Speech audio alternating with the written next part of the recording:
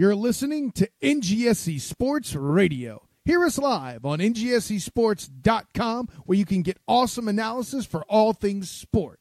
Or check out our podcasts on iHeartRadio, Spreaker, iTunes, TuneIn, and much more. For our latest videos, head to NGSC Sports YouTube channel.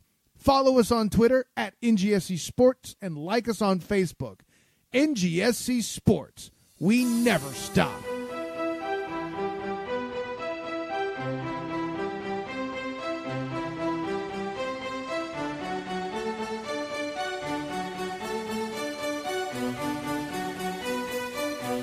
This way, man. He said, "Hey, did you watch the Premier League?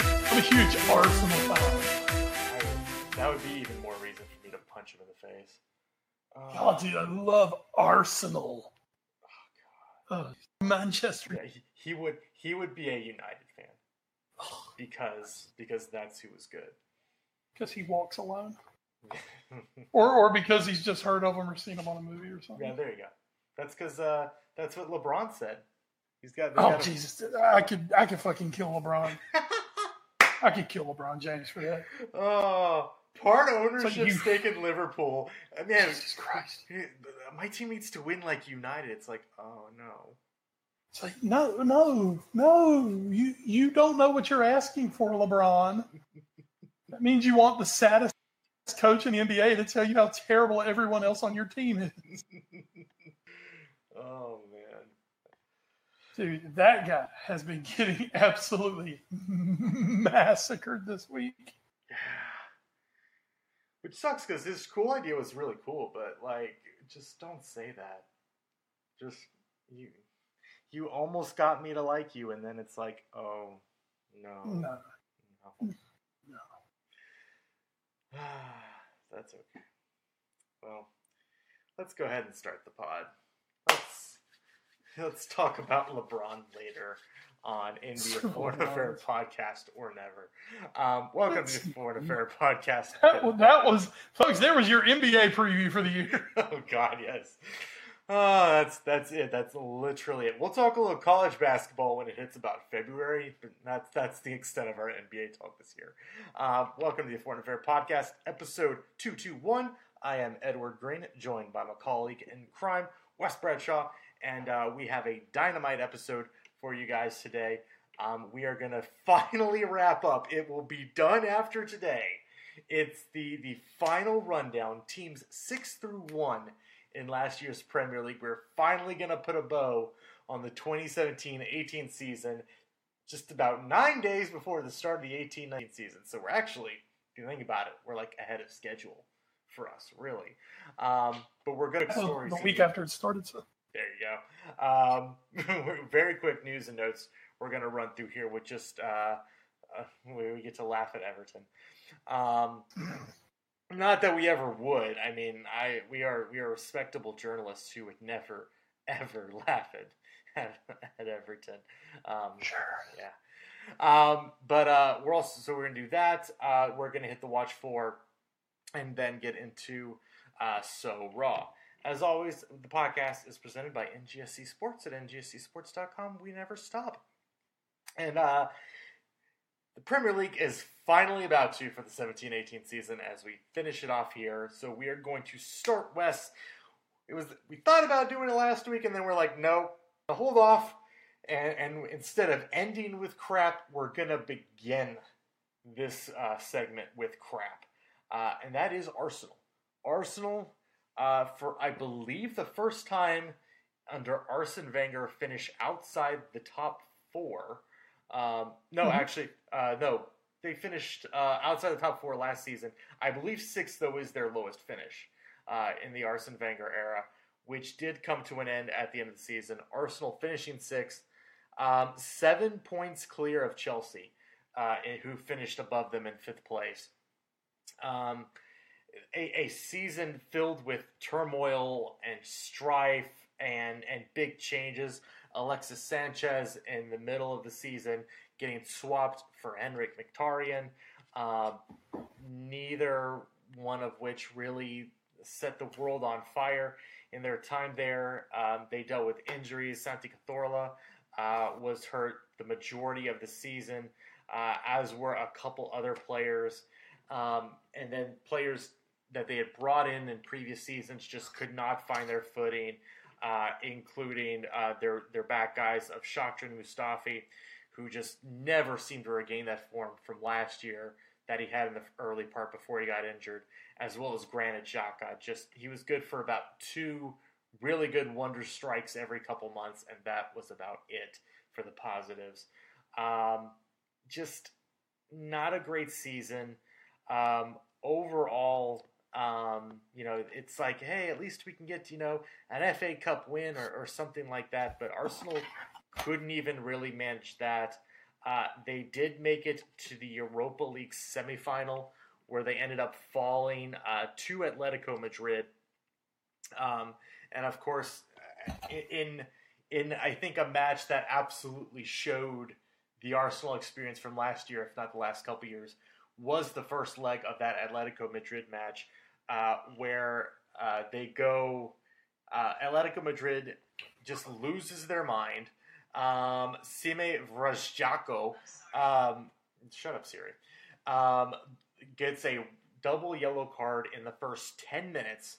Arsenal take till the 61st minute to score, and 20 minutes later give up an equalizer to 10-man Atletico. Granted, it's Antoine Griezmann, who, I don't know if you saw this summer, he's pretty good. But that just set the stage for them to end up losing the semifinal tie in Atletico. As in the League Cup, they did make the final against Manchester City, where they got pounded 3-0. They went one and done in the FA Cup, where they lost 4-2 to Nottingham Forest. Just not a really great season from them overall. I mean, I'm trying to look here and see what even would have been their biggest win. And right now, I would have to say their biggest win was at home against Tottenham 2-0 and on the road against Burnley 1-0. Like, that's probably their biggest wins of the season in the Premier League. So, a very disappointing season, even though they did make a cup semifinal and a cup final. I'm going to give them a D, though, just because to get that close and not finish it off just hurts really bad, along with a very bad Premier League season, along with everything going on in Arsene Wenger with the rest of that club. I have to give them a D, because like a lost season for Arsenal, even with some of the deep runs they made. Hey, they did win the Community Shield. There you go. I'm sorry, they did win a trophy last year. My bad. My bad on that. Yeah. A 12-point drop from the year before. Losses went from 9 to 13. It was a really poor season by Arsenal standards. Back-to-back year, his last 2 years at the club, Arsene Wenger finishes outside a Champions League spot for the first time in his time at Arsenal. That's their lowest finish since 94-95, wow, when they actually finished 12th that season. So it was a poor season. It wasn't helped by the sagas surrounding Mesut Ozil, the saga surrounding Alexis Sanchez, the saga surrounding Arsene Wenger. I mean, it was a season of Arsenal fan TV's, orgasmic finest. It was a terrible season. And I mean, really, for Arsenal, for the firepower that Arsenal have, for the spending power that Arsenal have, everything Arsenal have, I've got to give them an F. Okay. I mean, it's one thing to finish sixth. It's another thing to just implode, which is pretty much what they did. Did not win a road match in this entire calendar year. Wow. In Premier League, Europa, anything. It was a terrible season, and it was capped off end of Arsene Wenger. for Wenger, who I know we love Arsene Wenger, as in we love Arsene Wenger to be the butt of our jokes. He's gone. He needed to be gone. You could say a couple seasons ago, definitely after last season when they didn't make the Champions League, I thought it was time for him to go. Arsenal, for whatever reason and whatever goes on in the head of that board, they kept him around for one more run. It was disastrous. And here's another thing that kind of just makes me shake my head. Mesut Ozil is out of contract, and you give him one of the biggest contracts in the Premier League. Yeah. And now you're kind of, now Unai Emery and whoever maybe next, if Emery doesn't stick around long, they're stuck with Mesut Ozil now on huge wages for a guy who, truth be told, yes, there are some matches he has huge impacts in, but for just as many as he has a huge impact, he'll disappear. Mm-hmm. So, now your best player that you're tethered to is this kind of mercurial, albeit very talented, but this mercurial player who is not the guy that you want to build your club around. Certainly. But unfortunately, that's what Arsenal's had to do because that's where they decided to put their money. Personally, I would have cashed in on Ozil and gone out and brought in some better players. Pierre-Emerick Aubameyang came in January transfer window. Mm-hmm. Hey, he had some moments, Mm-hmm. but I think Aubameyang would have been a good seasonal. Mm-hmm. Come in and carry the load all of a sudden and is in a team that's in turmoil and falling. He never really had a chance. I expect a better season from him. But at the same time, I think they've also bought Aubameyang on the, I think he's on the backside of his career now. Mm-hmm.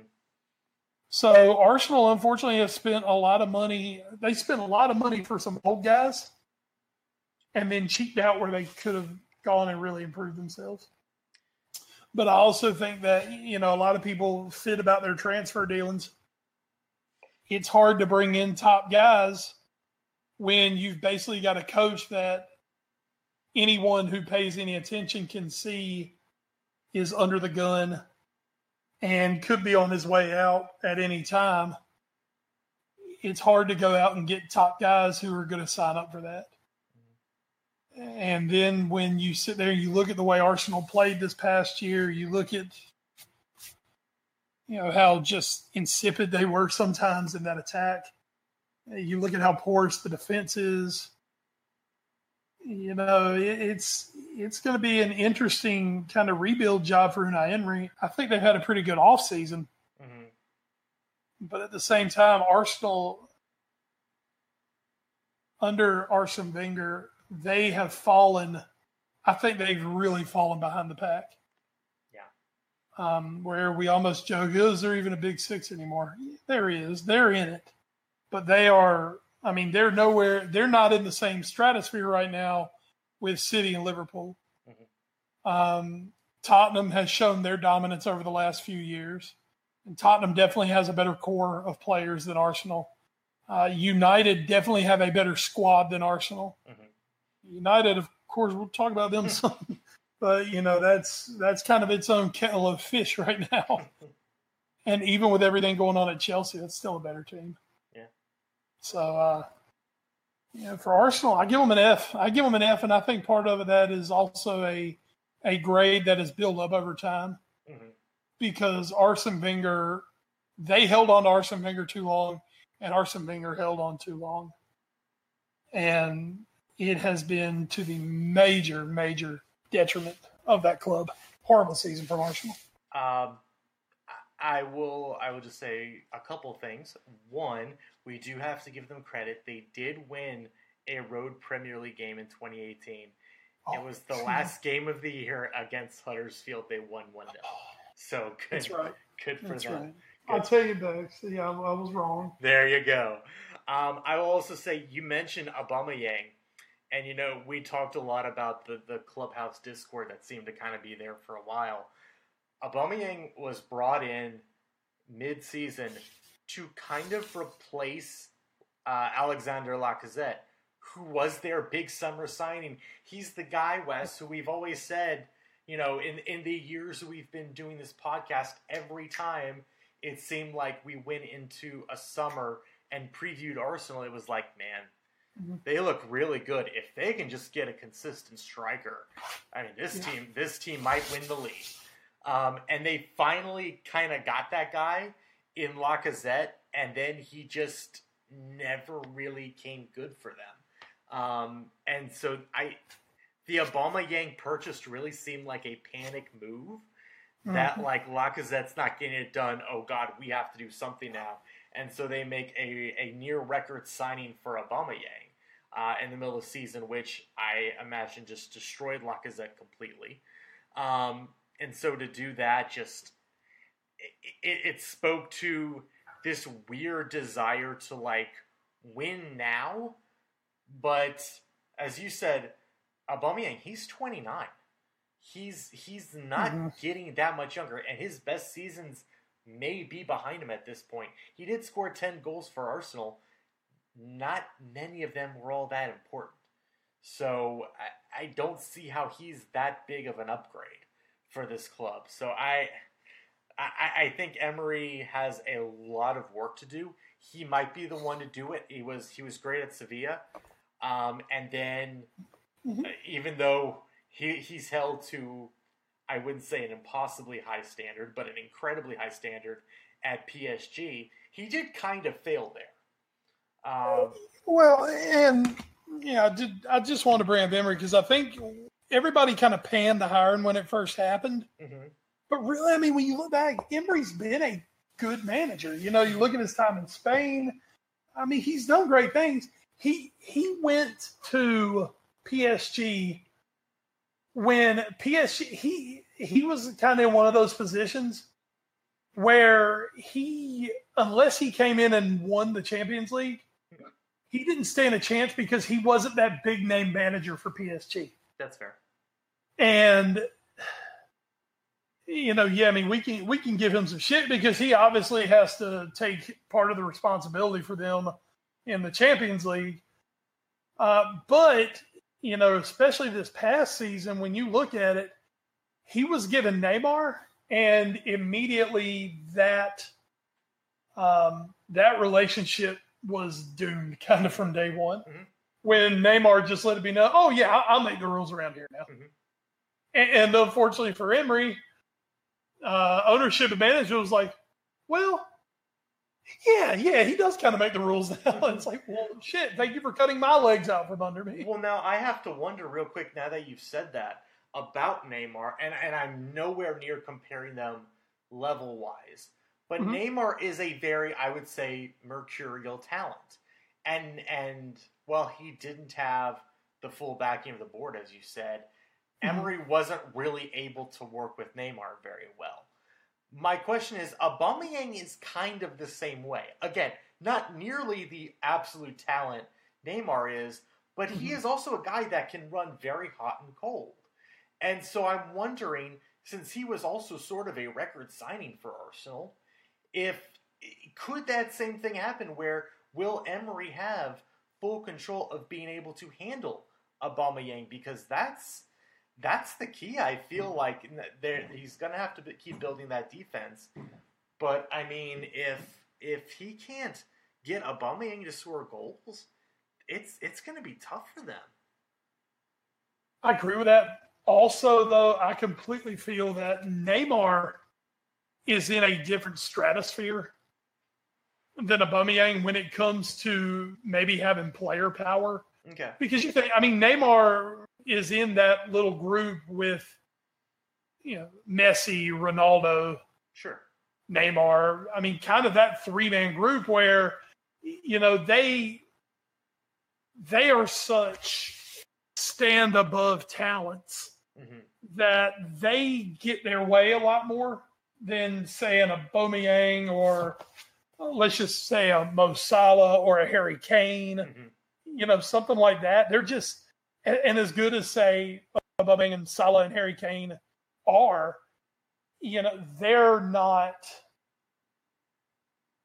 They don't have I would say they don't have the sway of maybe those other three. So you think that even with the fact that he was a record signing for Arsenal, you don't think Aubameyang will carry that kind of power with the board? No. Okay. And my other reason is because, Neymar, even if Neymar's having a pissy time with you, Neymar's still scoring and assisting all the time. And Neymar, Messi, and Ronaldo maybe not so much of late, but, especially a Messi and a Neymar, those guys play positions where they can directly influence the game a lot more. Where Aubameyang is more of truth be told, Aubameyang's become more of a target man. And, I think one big thing about having that player power and being that guy who can make those kind of decisions, it comes down to the fact that, you might be the record signing, but you're not the best player in the world. It's true. And you're not even in the discussion to be the best player in the world, where Neymar was in the discussion. Neymar was the world record signing. He wasn't just the club record signing. He was the world record signing by a lot. He was coming. He's the massive commercial. And I think that's something, too, that helps those guys is, they're the massive commercial appeal. PSG's freaking out if Neymar wants to leave because, shit, we paid a lot for him. We'll get paid a lot for him. Damn, think about how much we're going to start losing without having Neymar. Where for Aubameyang, what's Aubameyang doing other than selling a few more jerseys? Yeah. Aubameyang's not this massive media personality. For Liverpool, Virgil van Dijk's our record signing. Virgil van Dijk's not exactly pushing the worldwide meter when it comes to, and he's the world record, defensive signing, and Alisson the world record goalkeeping signing. Those guys ain't moving no needle like Neymar though. So, I'll put it this way: I know at Liverpool anyway, if it came down to Virgil van Dijk arguing with Klopp, who do you think's out the door? Yeah, I agree. And Emery's not Klopp, but I think that Arsenal finally realized that they need someone to steady ship. And it'll be interesting over the next few years because, Emery, for whatever he brings in this year, he's not going to be favored to get back into the top four. So let's see how much of a leash Arsenal's going to give Emery, who, once again, is a good manager who's done well everywhere he's been. Yeah. Well at PSG, he just didn't win the big one. Yeah. So, it's, that's kind of like taking over an NFL team and going 13-3, but not winning the Super Bowl. And, well, you didn't win it. You're fired. That don't happen. If you get hired and, if the Red Sox hired Alex Cora, if he makes the playoffs for the next 3 years but doesn't win the World Series, I don't think they're going to fire him just because he didn't win the World Series. Isn't that what happened to John Farrell? Oh, well, there was stuff. Yeah, there was a lot more going on with John Farrell. But, it's one of those things where football at those really like super money clubs, it is so the way they look at it. Okay, yeah, so is Manchester City, so is Barcelona, so is Manchester United. You're not the only one. Only one team. I think Emery was a victim of circumstance, and I fully believe that if it hadn't been for Neymar and him not getting along, I fully believe Emery most likely would have been back at Paris this year. Okay. So yeah, I think that was just. I think he's a victim of his super duper star. Well, as you said, I believe he will be given at least a little bit of time. I don't believe they're going to Moisey him. I don't think so. At Arsenal, so we'll have to see. Unless it's just falling apart. Oh, of course. If he's ninth in January, 11th or 12th. Yeah. But I think if they're fifth, I don't think that's gonna really be terrible No. for him. No. I think as long as he stays in that top 6, but shows improvement and shows that, hey, we have a plan. We have an idea of something that we want to do.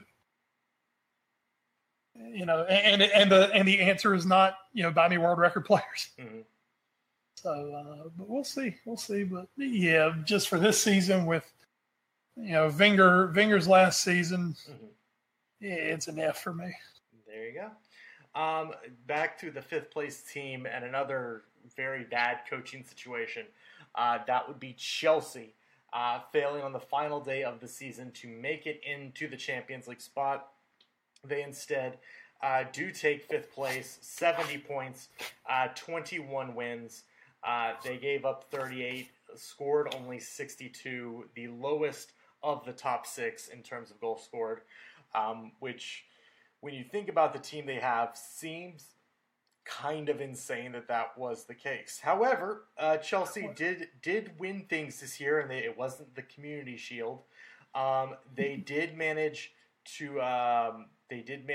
win the FA Cup. Yes, the FA Cup. I don't know why they didn't do this here. They did manage to win the FA Cup. Why is it from 2017-18? There we go. This is what I wanted. Because it was 2017-18. There we go. So yes, Chelsea, who did beat Manchester United in the FA Cup to send sort of Antonio Conte off in style. Chelsea did get that win.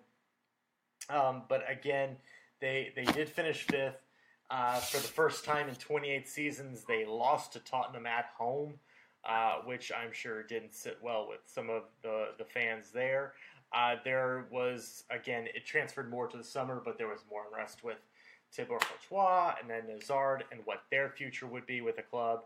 I had forgotten until I looked at this that in January transfer window they brought in Ross Barkley. Oh yeah, I think most people are forgetting that. That was a thing because that's a pretty damn forgettable signing. Speaking of forgettable signings, they did bring in Alvaro Morata from Real Madrid to replace Diego Costa, which I believe was probably the right move. But I'm sure a lot of Chelsea supporters would have loved to have had him back. But again, so yes, Chelsea did win the FA Cup. They made it into the Champions League, where they made it to the round of 16. They lost to Barcelona after drawing 1-1 at home, giving up that semi-late goal to Messi, Messi's first goal at Stamford Bridge in his career. They lost at the Camp Nou 3-0 to lose that one on aggregate. Lost in the League Cup semifinals. They did win a trophy. And in a season where we knew, again, we like to make the joke, there was a top 6, there was 5, and then there was Arsenal. We said a lot of times this year, there's going to be one pretty damn good team that's not going to the Champions League next year from the Premier League. And we didn't know, was United ever going to fall off the wagon? Were Spurs going to run out of steam? Was Liverpool going to get tired from the Champions League run? Or was Chelsea just not going to be able to put it all together? And that was it. It was Chelsea. So I can't ding them too hard for finishing 5th in this very top-heavy Premier League. They did win a trophy. Their handling, though, of the Antonio Conte situation, as well as his handling of a lot of situations there, left a lot to be desired.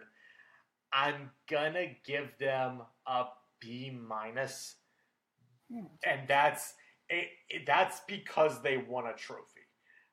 If they had not, I probably would have put them in the C- range. But they did win a trophy, so they had that going for them, which the next two teams we'll talk about didn't. So I am gonna give them a B-. Still could have been a much better season, but that FA Cup run, as well as making semifinals in the League Cup, that saves it a little bit for me. I'm going to give them a B-.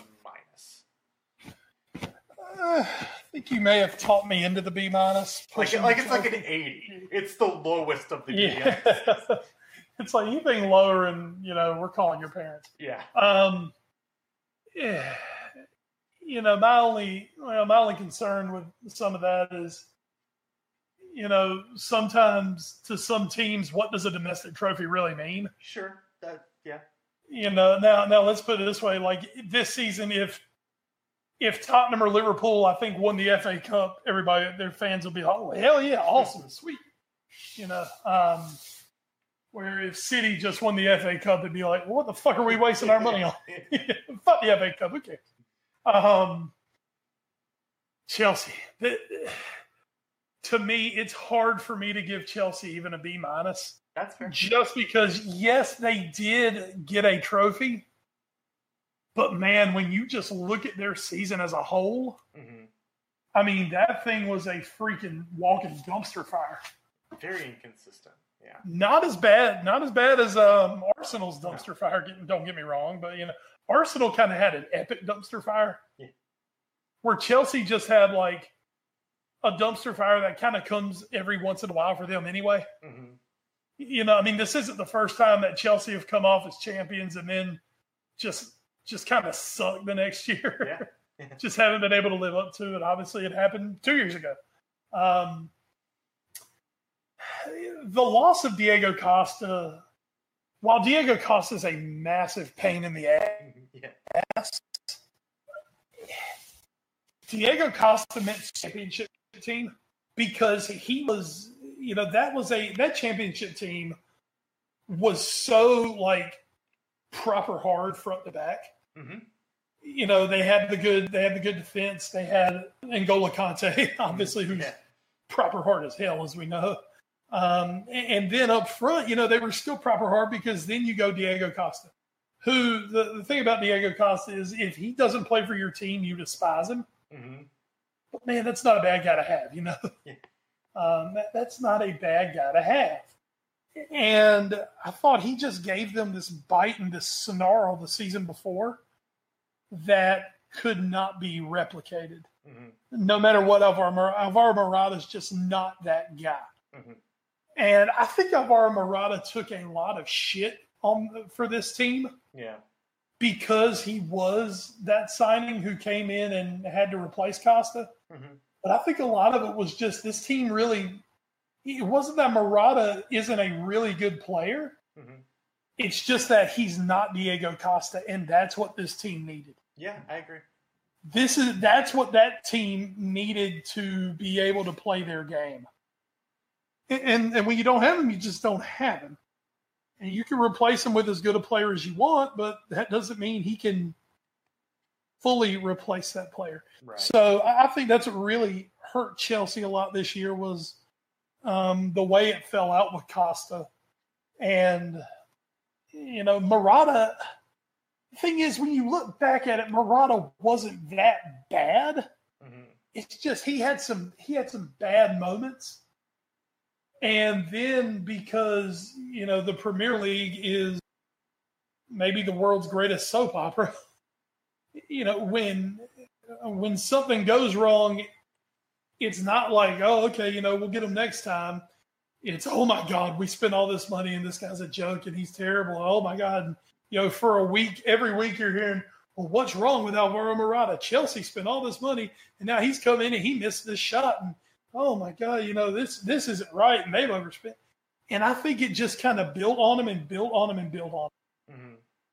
And finally it just kind of came down, and unfortunately the rest of the team wasn't living up to it either. I mean, Eden Hazard did not have a great season. No. Eden Hazard right now, they're bandying about all this money that they want from Real Madrid. Eden Hazard didn't have a £200 million season. I mean, he kind of helped his own bottom line when it came to the World Cup. He helped himself, but it's just it was a tough situation for Chelsea this year. We knew from the start that this whole mess with Antonio Conte was going to boil over. I mean, you could see it from the summer on. It was just, this isn't oh, this isn't great. And that's what happened is Conte's a blood and fire and brimstone type manager. Mm-hmm. And as we've seen from Chelsea especially, you can get away with that for a while. But this group of players has shown us that after a while, when they get tired of it, Yep. I mean, obviously that's what they did to Mourinho. Oh yeah. I really think that championship season, I really think a lot of that was the Chelsea guys being pissed off and saying, fuck Josie. We're going to go win in spite of his ass. I really think that's what that championship season had a lot of, was just spite behind it. But Chelsea were never impressive throughout the season. They had some injury problems. They had some form problems. For all the players that this team has signed and loaned out over the years, mm-hmm. Why do they just seem like their depth is shit lately? I don't know. That's just something that kind of pops up to me. It's like, damn, y'all buy all these players. Mm-hmm. You send everybody on loan. But, now, especially second half of last season, you ain't got nobody? Yeah, maybe keep a few of them. Yeah. They kind of had a hard luck going out in the Champions League. I say hard luck but they did it to themselves. Yeah. Barcelona just caught them. Mm-hmm. I think it started kind of in that round where we were sitting here saying, I don't think Barcelona's that great. And Chelsea had their opportunities, and they fucked up a few too many times. They just made kind of some uncharacteristic mistakes, mm-hmm. and that knocked them out of that. Yeah, they did end the season on a high note in FA Cup. It was, I almost think at that point it was, who wants to fuck with their manager more? Yeah. You had Josie on one side, and now don't get me wrong, I was thrilled that Chelsea won that FA Cup. Yeah. Just so Josie didn't win a trophy, that just made everything great for me. But, at the end of the year, it was kind of, you could tell even after that match, it's not like the Chelsea players were overly excited about it. Yeah. It was kind of those, oh, yeah, well, cool, we won. Hey, we probably got a bonus for winning. Mm. Yeah, we probably made some money. Hey, that's a piece of silverware I can put in my CV. For when I can go to Barcelona or Real Madrid. So it was kind of like a really nice consolation prize at the end of the year. Mm-hmm. But I don't take that as really capping a great season or anything. So I'm going to give them a C+. Okay. I can't. I talked myself back into what I thought initially. That's fair. I'm going to give them a C+. Because they got a trophy, but man, there was way too much turmoil around this team this year. Mm-hmm. Just way too much turmoil. Yeah, that's fair. So, I'm down for giving them that. That's totally fine. But a team that did not have much turmoil this season. West. Well, we had our moments. Don't forget that guy who went to Barcelona. Oh yes, thankfully that did not break up too much of the season, though, as far as the players were concerned. That is our fourth place side and the first team to get in the Champions League for next year that we'll talk about, and that is Liverpool, with their best season under Jurgen Klopp. One of the things, just as I'm reading this. As I'm going back to their season, this is the hilarious part. Their Premier League losses this season: one loss to Manchester City, one loss to Tottenham, one loss to United, one loss to Chelsea, and then one loss to Swansea. Yep. That one just sticks out so oddly to me. Alfie Mawson, player of the year for Swansea. But other than that, a great season for Liverpool in the Premier League. The only team really to just totally hammer Manchester City all year, except for that one weird loss early on. The FA Cup run went 2 and done. The League Cup run went 1 and done. But in the Champions League, which started with a playoff win against Hoffenheim from Germany, saw them win their Champions League group. Then beat Porto, Man City, and Roma over the 3 rounds to finally end up facing Real Madrid in a very contentious final where we won't talk about that man, even though Klopp's still talking about him. Talking about that man. Klopp finally had his say. Yeah. But read between the lines. He's a piece of shit. Yeah, pretty much. A rough final for Liverpool that saw them fall 3-1 to Real Madrid. But overall, Wes, a very positive season for Liverpool. The emergence of Mohamed Salah as a legitimate goal-scoring threat. I don't see anybody out there calling him a one-season wonder, though. Just saying, you guys, you could throw at least one guy out there saying it. But I also don't think he's going to be. I don't think he's going to score as many goals as he scored this year. But I think he's going to still be a great player. Liverpool have something special in him. But he was great. Alex Oxlade-Chamberlain coming over from Arsenal just a little bit into the season really revitalized him as a player until the unfortunate injury late on, which unfortunately looks like it's going to sideline him for the entire upcoming season. But bringing in Virgil van Dijk to stabilize what was really one of the very glaring weak points of the team, that back line in front of young keeper Loris Karius, who had a good season up until that one last game. But overall, a season of growth for Liverpool and for Jurgen Klopp's side, even with getting rid of their quote-unquote best player at the start of the season, or who would have been called their best player at the start of the season, Philip Coutinho, eventually selling him to Barcelona. Our top asset. There you go. I am going to give this club an A. An unqualified A. I do understand. Yes, I do understand. They didn't win a trophy. I get that, people. I do. But I think the progress shown with the way they fought through the Champions League, I think that was very capable. Now, I do expect more from them this season than I did this past season. But again, grading them just on what I think our expectations were for them last year, I'm going to give them an A. I thought about A-, but you make a Champions League final as a not top level club. I think that's really well, and for all we know, they might have won it if not for the Dick himself. So I'm going to give them an A. All right. The story of the Liverpool season goes all the way back to last summer's transfer window when, by God, everything seemed to go to hell. Mm-hmm. It started off well enough with bringing in Mo Salah. And then that's where everything just kind of went crazy because everyone knew Liverpool wanted Virgil van Dijk. Everyone knew Virgil van Dijk wanted to go to Liverpool. Yeah. And something to this day, I can't tell you exactly what, something went across the ass of Southampton. And they said, oh, no.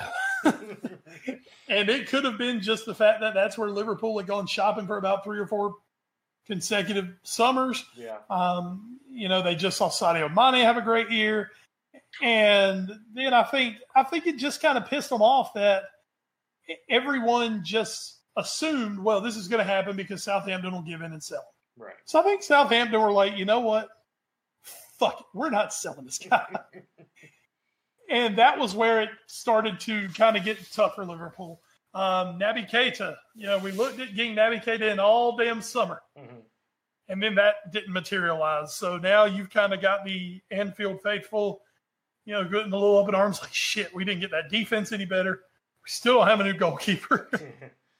Damn it, we need reinforcements, It's Oxlade-Chamberlain. Why the hell just spend £30 million on him? Jesus, y'all don't know what you're doing. And then the Coutinho saga decides it wants to start near the end of the summer, where suddenly Coutinho has a back injury. Yeah. And just everything looks like it could fall apart for Liverpool. Mm-hmm. And then I've got to give it to the man. Jurgen Klopp pulled it together. Yeah. And he held it together. And he did it with a massive German hug that said, boys, we're not going to let this tear our season down. We're not going to let this make us fall apart. Good bit of news we got right near the end of the window. It might have been right after the window. Hey, you know what? We did sign Keita. He'll be here next year. Yay. But hey, you know what? That felt a hell of a lot better than, well, too bad. And then, of course, come the January market, Liverpool shake the world up in January. Sell Coutinho for, at that point was officially the second highest fee of all time, because the Mbappe deal did not actually go through until this summer. So at that time, that was the second biggest deal of all time. And then we turn around and they kind of shock us. Holy shit, we got Virgil. And of course, at that point, Virgil van Dijk, man, this is the guy we wanted. This is the guy we needed. This is going to help the defense. And by God, it did. Liverpool's defense in the second half of the season, when you look at it, the changes from the beginning of the season to the second half, I mean, they were big. Trent Alexander-Arnold solidified being the right back. Andrew Robertson took about 3 months before he became the left back, and he was an absolute revelation. Suddenly, when Virgil van Dijk was on the field, man, Lovren didn't look quite as fucked up. Matip didn't look one of the best defenders in the world. Deschamps. There you go. Matip suddenly looked a lot more self-assured. We made the goalie switch around that time. Godress didn't do a bad job. Once again, I think it helped that he had Virgil van Dijk in front of him. Andrew Robertson, for all the talk about Liverpool and money, Andrew Robertson cost us £8 million. And we got what may be arguably the best left back in the Premier League. Now, I know there's a few others, Spurs included. Could argue that point, but for what Klopp does, for what Liverpool does, Andrew Robertson looks like he was born to do it. And he had a magnificent second half of the season. For Liverpool, the second half of the season turned into making runs, having the huge scoring games. Salah, obviously 44 goals on the year. Firmino, I think, scored a total of about 26 or 27. Mane ended up with 20 goals, basically between the three on 91 goals.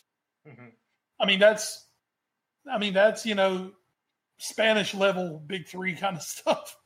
When they're scoring nearly 100 goals between them, that's BBC or the trio doing that kind of stuff usually. I actually have the totals in front of me for the entire season. Salah had 44, Mane had 20, so that's 64. Firmino had 27, so that's 91. Yeah, 91. Yes, 91. And then you add into the fact that, those three played so well together. It was just like from day one, it just clicked for those guys. And I mean, really, it was from day one. As the Premier League gets going, suddenly here's this Mo Salah who, oh God, I can't believe you spit there. He's a Chelsea reject. Yes, because Chelsea just has the best record in selling off players, right? Hell, I'd love to get some more Chelsea rejects at this point. Who's this Kevin De Bruyne fellow? Yeah, seriously. He doesn't know what he's doing, does he? But Liverpool greatly benefited from the fact that front three stayed healthy most of the season. The longest time missed was back in, I want to say around October. I believe Mane missed about 6 weeks. But other than that, Salah stayed really healthy this season. And Firmino was just a freaking horse.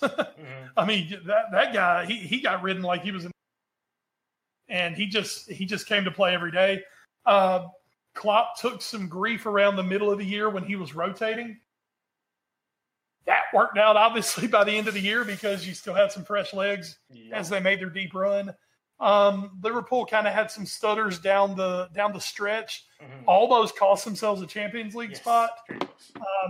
That is pretty much directly attributed to the fact that they were running out of midfielders and they were playing 3 games a week. Yes. Because they were playing 2 Premier League matches and a Champions League match in the run-up. That's what you have to watch out for. That's kind of we call Europa the poison chalice. That's the poison chalice of making deep Champions League runs sometimes. Mhm. Is that, if you're having any injury issues, then you could be up shit's creek. Mhm. And luckily, Liverpool were still able to navigate. When you look at Liverpool's record, I think they had a couple less wins. They were actually 1 point off of last season. Okay. But they had one less loss. But they had 2 more draws. Mm-hmm. And that's been the boogeroo for Klopp since he's come to Liverpool, have been the draws. Mm-hmm. It hasn't been the losses. Mm-hmm. They've done pretty well with the wins and the losses. It's the draws. 10 2 years ago, 12 this past season. Mm-hmm. And it's been unlocking some teams, being able to break some things down. Hopefully some of these off-season additions are going to help with that. Obviously there's you have to look at where your weak points are, and you've got to try to improve that. And it looks like Liverpool have tried to do that here in the offseason. But, as for last season, they make the run all the way to the Champions League final. At Liverpool, we always kind of say, make us dream. And, man, this team did it. Mm-hmm. They absolutely did it. They played some of the most scintillating football on earth this season. The destruction of Manchester City over 2 legs in the Champions League, I think was the most impressive tie of the Champions League. Mm-hmm. When it comes down to what a team did to someone else, and when you look at the 2 teams, I think Bayern Munich beat Besiktas like 7-0. Who fucking cares? I would also I would throw as a close second, not in a 2-leg tie, but in a 1-match setting. Roma's deconstruction of Barcelona that Barcelona never answered. I would also give that, but over 2 legs, I would say Liverpool City is better. Oh yeah.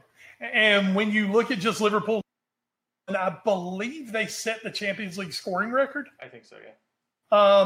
Now a lot of that also hey, you think about it, they put 5 past Porto, I believe 7 past City, 7 past Roma. Mm-hmm. But also when you look back at the group stage, they beat the dog shit out of some teams in the group stage. When you look at the Maribor and was it Kuska? I will look really quick. It was one of the Russian teams. I can't remember who they all were. Well, maybe it was Spartak. Can't remember who it was. But they put up huge numbers in the Champions League, really came together. It was a Champions League final of, what if. Mm-hmm. Yeah, that's always going to be how we look back at that final what if. What if Salah doesn't get his fucking shoulder broken by the cock who will remain unnamed here, doing a fucking MMA move.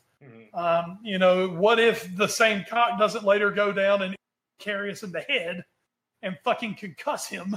Mm-hmm. And then, of course, Gareth Bale has maybe one of the best Champions League final strikes you'll ever see. So, what if? But, shit, at the end of the day, if you had told us at the beginning of the season, you're going to finish top 4 and you're going to make one of the more memorable Champions League final runs of all time, brother, I'll take it every day. I thought it was a really good season for Liverpool. I'm going to give them an A as well. I was thinking A-, but you kind of talked me into it, and I kind of talked myself into it. I thought it was a magnificent season. Mm-hmm. And the thing is, when you look at this team, and then obviously this isn't the preview, but when you look at what they've carried over into this offseason and done, mm-hmm. I think we're seeing Liverpool in their ascendancy mm-hmm. at this point.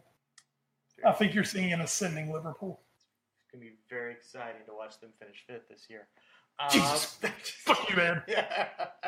Damn you. That's because I'm picking them to win the league. That's why. Oh, Jesus Christ. Don't give it away, Ed. Don't give away the cow. Spoilers. A team I won't be picking to win the league, spoilers, is going to be our 3rd place team from last year, and that is Tottenham Hotspur. 1 place down from their finish a year ago, but a third consecutive top 3 finish for Maurizio Pochettino in his 4 years at the helm at Spurs. 77 points, 23 victories, 74 goals, 36 against. Some other not too many deep runs for this Tottenham team. They did make the FA Cup semifinals, where they ended up losing by a goal to Manchester United. They had the League Cup where they went 2-out, and then of course the Champions League round of 16, where they had the heartbreaker at home to Juventus. Those are kind of the negatives, I guess. Some of the positives, though, winning the quote-unquote group of death that featured Real Madrid and Borussia Dortmund, which I don't think many people would have picked at the beginning of the season. Especially, I know a lot of people who didn't pick Tottenham to get out of the group, so to actually win the group, I think was a tremendous accomplishment. Still the only team that actually beat Real Madrid in the Champions League last year. Yay. They a fairly consistent Premier League season, not a tremendously hot start, but once they hit about the midway point, they were on fire. From December, after December 14th, when they lost to Leicester, November 28th when they lost to Leicester, they lost 3 matches the rest of the season in the Premier League. 2 of them were to Manchester City. One of them was a really weird game with West Brom, which was really weird at the end of the season. But a very good team. They beat Arsenal at home. They beat Chelsea on the road, as we mentioned earlier, for the first time in 28 years. They beat United at home. They beat Liverpool at home. A lot of really fun moments this year. Again, also I would say both matches against Liverpool were great matches for Tottenham. Their FA Cup run was great until the very end. And again, the Champions League run, beating Real Madrid, and not just beating Real Madrid at home, but absolutely destroying them, except for a late Ronaldo garbage time goal. I mean, Tottenham just took Real Madrid to the woodshed at Wembley. And that's the last thing I'll say about them is Wembley was supposed to be, oh God, how are they going to deal with it? They're bad. How are they going to deal with it? And they dealt with it just fine. I expected slightly more from this Tottenham team. The Juventus loss hurt, but overall there were still great moments for this team. Harry Kane scored the most goals he ever has in a Premier League, and he just keeps getting better somehow. I'm going to give this team a B+. If they had managed to maybe make the round of 8 or even the semifinals of the Champions League, or if they had managed to win the FA Cup, I would have bumped it up to the next letter grade. But I'm going to give them a super solid B+ on the season. Tottenham Hotspur. That's their name. The team of Ed Green. Yeah. Tottenham didn't have any way of a bad season. I mean, there's no way to say on earth they had a bad season. I think Tottenham had a lot of expectation going into this season. Mm-hmm. And I think some injuries derailed them a little bit. Dele Alli maybe having a little bit of a sophomore slump this year. Mm-hmm. Derailed it a little bit. And it's like they never got into the groove, really, it seemed like for them. But also, Ed, I think a lot of teams feel like they never got into a groove, and part of the reason was because there was no title race. Yeah, that's true. And, I mean, so really, Tottenham didn't have any sort of a bad season. It was just they kind of got caught with expectations, and they were a little thin. Of course, sold Kyle Walker last summer. And, it's just there's something about Spurs right now. They, Daniel Levy still doesn't want to spend any money. We'll see. There's still a week left. There is, but it hasn't been an overly promising summer transfer. We're getting Martial. Haven't you heard? It would be nice. It would be nice. And Jesus God, that's a story for right. Jesus, that's a story. But and that would be a really good signing. it's just the last few big signings just haven't worked out. I don't know about that. I thought Davinson Sanchez was very good for Tottenham. Well, no, I don't really. Now they paid decent money for Sanchez, but I'm not calling him like the big signing. Okay. I'm saying, God, was it not? Oh, who is their big signing then? Jesus Christ, your midfielder, the Sissoko. Oh, yeah. Yeah, I mean that's the thing is, it's like Spurs have done really, really good bringing through. Mm-hmm. And that's big time. And that is how as Red Sox fans, that's how you save money. You don't have to spend big money if you bring them through from the time they're like 14, mm-hmm. Or you buy them when they're 18 and, they turn into fantastic players. But I think Spurs are just at that point where it's like they just need that little extra oomph. Mm-hmm. And I mean, it seems like to the outside world that they would have the money to go do it. Mm-hmm. But it's like Daniel Levy just doesn't want to do it. And, Pochettino kind of made a statement toward the end of the season saying, I expect some things to happen this summer to help me, mm-hmm. is basically what he said. And like you said, hey, if you get Martial, that's going to be big. But we're just still kind of sitting here. Toby Alderweireld is still out there. Don't know what's going to happen with him. Mm-hmm. And, when you talk about injuries, that was one I think that hurt a lot this season was Alderweireld being hurt a lot. Yeah. But I still just wonder if Spurs are, it's almost like they're just trying to get by on this starting 11, which is really, really, really top flight. Mm-hmm. And I think that hurt them this year was maybe a lack of options at times. Mm-hmm. And I mean, that's just why I see Spurs. I just see them as a team that maybe the expectations were a little high for this year. Mm-hmm. And I mean, I think I picked them to win it. Yes. And, it just, they didn't fail by any means, but they just, I think for Spurs, now it's 2 straight seasons. You made the Champions League and finished with Arsenal. That's great. But it just seems like it's time to do something next. Mm-hmm. Take that next step. We talked about during the season, go win a trophy. Mm-hmm. And I thought they gave the FA Cup a hell of a run. Don't get me wrong. They just got beat on the day. Mm-hmm. It wasn't because they sandbagged and held all their players, mm-hmm. which they've done before. They just got beat on the day. And, I thought that was a little disappointing for them because I wanted to see them make that run and win that trophy. And I just really think that winning even a domestic trophy, something like that, winning that I think would just help justify this crop of players. Mm-hmm. I'm going to give them a B+ for the year though.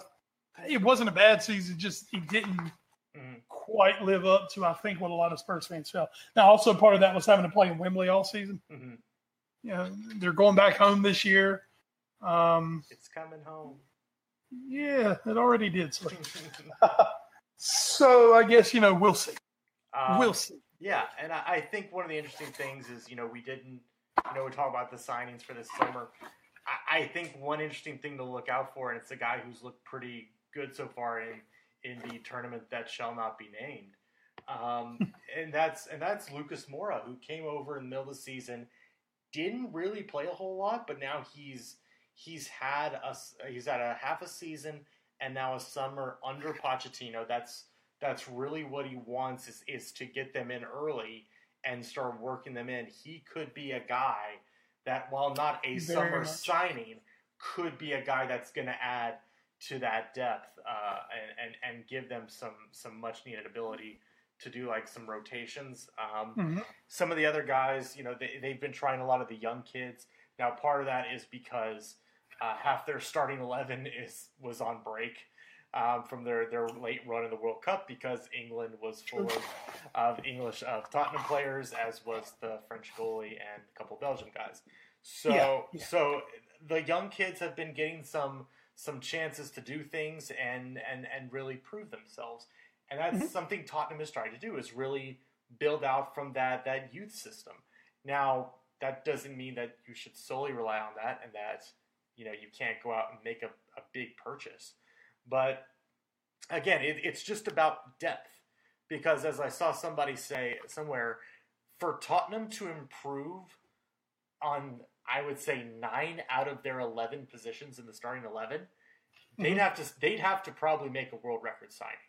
Absolutely. To improve. Yeah, So they'd have to spend big. So that's not what they're looking to do. What they do need to do is just get a little bit of depth, in the defensive mid area and in the center back position possibly. Right. But if they do that, I think they'll be fine.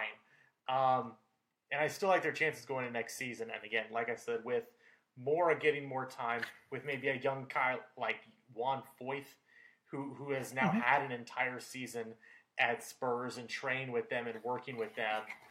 Let's see if he takes the lead, because Foyth is super. He's only 20 years old. He could be really good. I don't know, but he could be a guy that's really good going forward for Spurs now that he's been there for a year. So, and also somebody like a Harry Winks, coming back from injury. Yeah. So is obviously going to be a huge plug and play guy. Oh yeah. So there are pieces, and that's why I'm not tooting this horn of we got to sign somebody. I would like us to get a little more depth, but I'm not shouting it from the rooftops. I'm just quietly talking to Daniel Levy and going, we could use a few more defensive mids. Just saying, just for backup. Just you never know. So I think that's where I kind of stand on that. But I do agree with you. And I think another big thing was making sure they retained Heung-min Son this summer. Yeah. Not resisting the urge. Mm-hmm. We know Daniel Levy likes to, add money to that wall. And that was resisting the urge. Go ahead. I think that was kind of, another big thing, just looking at their new contracts. Davinson Sanchez got a new contract for his play this summer. Cameron Carter-Vickers, who was on loan all of last year, the American, he got a new contract. Winks got a new contract. Pochettino got a new contract. Harry Kane got a new contract. Sonny got a new contract. Eric Lamela got a new contract.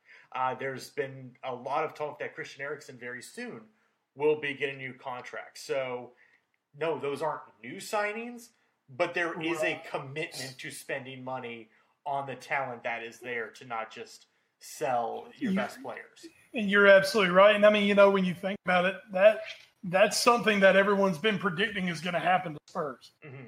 Oh, you're going to sell, Eriksen will go to Barcelona and Kane's going to go to Real Madrid and Dele Alli will go to Real Madrid. Or, he'll end up at Manchester United. Really, those are the biggest moves of the summer for Spurs. Mm-hmm. But it's just, and I kind of agree with you. I mean, they don't need starters. Mm-hmm. They need depth, because we have seen when Spurs lose some key players, that's when they suddenly struggle to score goals or control midfield. And I think that's where they need some help. Absolutely. And we have a week left to see if they actually do it. And of course, I mean, we know somebody's got to score goals in August. Come on, Eriksen. Come on back. And now he hasn't even Kane and that group. They haven't even gotten to camp yet, have they? No, I think. Right. I know Trent just came in, and I think I don't think Jordan's coming back till Monday. So I think they'll probably rejoin the team when they come back from, which I think they just got back from the States today. So I think at this point they'll probably rejoin them. See, we got back from the States over, I think, on Sunday, because we've been in France for a few days. Mm-hmm. So and that's where Trent met up in France, and Allison got there. Allison's there this week, but they said Jordan will be back next week. I think Trent came back a little early because obviously Trent didn't play nearly as much as Jordan did at the World Cup, so they're giving Jordan a little extra time. Well deserved. Yeah. Well, speaking of a team that maybe isn't as comfortable with its starters, or really anybody apparently, that's talk for later. But that brings us to our second place team from last year, and that is Manchester United. They finished 4 points ahead of Tottenham, 19 points back of the leaders, though. Jose Mourinho's men had a interesting season. They weren't able to really keep that much pressure on City. Did prevent them from winning the trophy against them. They did. So that at least they got that. United also were kind of shocked out of the Champions League. Did not able to wait. Where am I going with this? It was Besiktas, wasn't it? I believe it was. Why am I having so much trouble finding this though? Because Josie's having all the records erased. They did make it to. While we're talking about it, though, they did make it to the FA Cup final against Chelsea, where they lost. They made it to the 5th round in the League Cup, where they lost to Bristol City, and then they did actually win their Champions League group, but they lost in the round of 16 to Sevilla. Sevilla. I'm sorry. Yeah. Where they won they drew in the away leg 0-0 and then lost at home 2-1 on 2 very late goals. Just a very, very tough result. A team that, when we were looking at, the English teams going in to that round of 16, it was like, well, Liverpool had Porto, and they should probably get past Porto, and City had whatever crappy club they had, and they should get past them. And then it's like, well, Chelsea and Spurs have Juventus and Barcelona. Don't know about that. And then United was like, Sevilla could maybe go either way, but United should win. Yeah, United will take care of that. And then they didn't. So a very rough season. Again, a very inconsistent season. I don't, we saw this thing where Romelu Lukaku comes in, kind of replaces Zlatan Ibrahimovic, who was not injured. As well by any means. Of course not. But also kind of replaced Marcus Rashford, which still is a little confusing. Martial was sidelined a lot. Paul Pogba had a very Pogba-ish season, which was very up and down. And again, moments of brilliance surrounded by malevolence. Yeah. And again, United started off hot. Didn't lose until their 9th match of the season against Huddersfield. And, we thought it was going to be a 2-horse race with them and City for a lot of the season, but then they just fell off and City didn't. It's very tough when I judge everything because they're kind of like Tottenham. They made some deep runs. They made it to the round of 16 in the Champions League, and they finished above Tottenham in the table. But I also feel like United overall should have been better. They brought in Alexis Sanchez. He didn't really seem to fit in with what Mourinho wanted to do, so that move didn't really look like it worked out very well. I'm going to give them a B. I kind of want to give them a B-, but I think that's a little harsh. I'm going to give them a B. I feel like you're going to go much worse than that. I'm going to give them a B. It was they finished second in a very tough Premier League, and that is to be commended. And they made it to the final of the FA Cup. That is not bad. You know what? No, okay. I'm gonna give them a B-. I'm changing it. B-. That's what I talked myself into it. A B- for Manchester United West. God, as I look at Josie's sourpuss face right in front of me right now, of course, folks, match of the night. So I didn't get the chance to watch it because I had to work. We're watching Liverpool Man United in front of 101,000 people at Michigan Stadium at the Big House.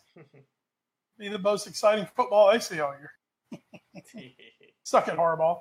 I don't really dislike Jim Harbaugh. I just want to say suck it, Harbaugh. The story of United this season was turmoil. And that's crazy to think about a team that finished second in the league, got to the FA Cup final. But, I mean, it was. When you look back on this season as a United fan, no one's excited that, oh, man, we finished second. Oh, man, we got the FA Cup out. No one's excited about that. Very true. There was such this, dark cloud over the season, just because that's the Mourinho way. It wasn't just that City were just better overall, as they just were to everybody. Mm-hmm. And City, we'll get to them, obviously, they're just a freaking juggernaut this year. Everybody, by October, everybody was playing for second. And yeah, United, I guess, won that. But when you look back at it, it was depressing football, to say, that's to say the least. It was depressing. It was depressing for the neutrals. It was ultra depressing for United fans to have to watch. And especially when you look at that team and you're like, God, we've got this guy and this guy and this. Why do we play like we're fucking Burnley?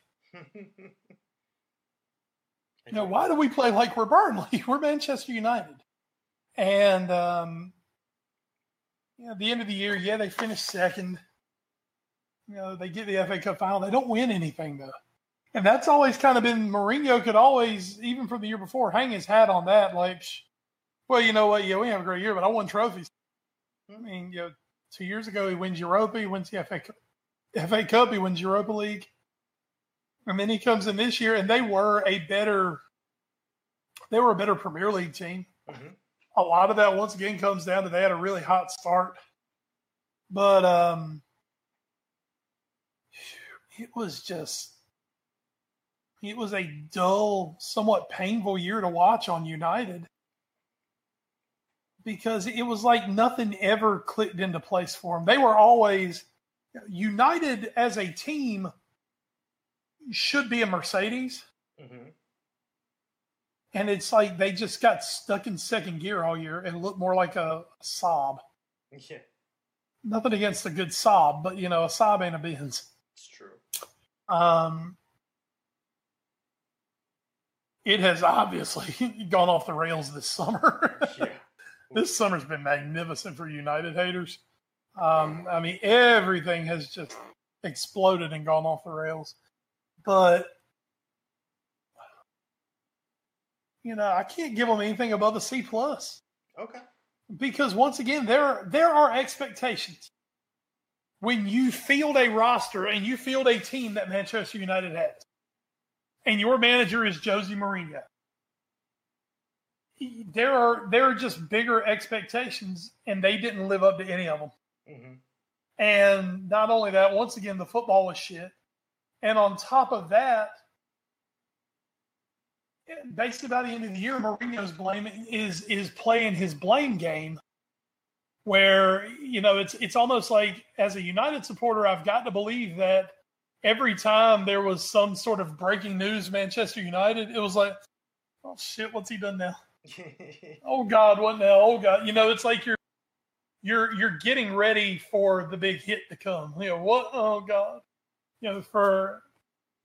they go out and they get Alexis Sanchez, which is, on paper, that's a great signing in January. But then you're kind of looking around and you're like, okay, why did we need Alexis Sanchez so bad? Yeah. Why are we paying this guy $500 million, or whatever, £500,000 a week? Why? And then he doesn't come in, he doesn't do great, and a lot because, he's stifled by the system. All these damn world-class talents who, when they go away, seem to do great. But then when they're playing for Josie, it's just, that defense is defensively. The numbers weren't bad this year, especially with, what I still say is the best goalkeeper in the world in David De Gea. Yeah. He saved them once again so many times this year. But they need a defensive. It hasn't happened. Josie's been pumping money into that defense. It hasn't gotten better. And I guess if we talk about it a little more later, we'll talk about the of Mourinho this summer. But I think the way the season went has kind of walked right into the summer and just kind of like ratcheted the fire up a little more. Mm-hmm. C+, they finished second. They got to an FA Cup final. But, they were favorites in the FA Cup final. They lost to Bristol City in the League Cup. They lost to, basically every competition they were knocked out of, they were favored to win. Yeah. They were favored in the match or in the tie that they were favored in the draw that they had, and they lost. Yeah. And that's disappointing. For Liverpool, I mean, hey, we lost the Champions League final, but we lost for Real Madrid. Right. I mean, there's no shame in going out to Real Madrid. There's some when you're Man United and it's Sevilla, did you say Bristol City, and yes, Chelsea, but it's a Chelsea team that was a grease fire at that point. Yeah. So disappointing season for United. I don't know. This season's going to be something coming up. It's going to be spicy, I think is the way we would call that. Spicy. Yeah, it's a lot of stuff to work out for United this upcoming season. Who knows who's going to be there? Mourinho doesn't even like his team. Oh no, he hates it apparently. Well, then we have to go to the other side of Manchester to finish up our retrospective. And that is Manchester City, the title winners, the Centurions, as they have been called, 100 points on the season. They not only won the league, but they also won the League Cup. They did the domestic double. They did not win the FA Cup. They got knocked out, actually, I believe, in the round of 8, as I'm looking it up right now. I believe you're right. Before you look, I believe you. Fifth round, which I want to actually say that's the round of 16, is the fifth round. I'm going to look it up real quick here. Third round, fourth round, fifth round. Yeah, fifth round is the round of 16. So they lost the round of 16 of the FA Cup to Wigan because apparently that's the only team that can beat them in the FA Cup.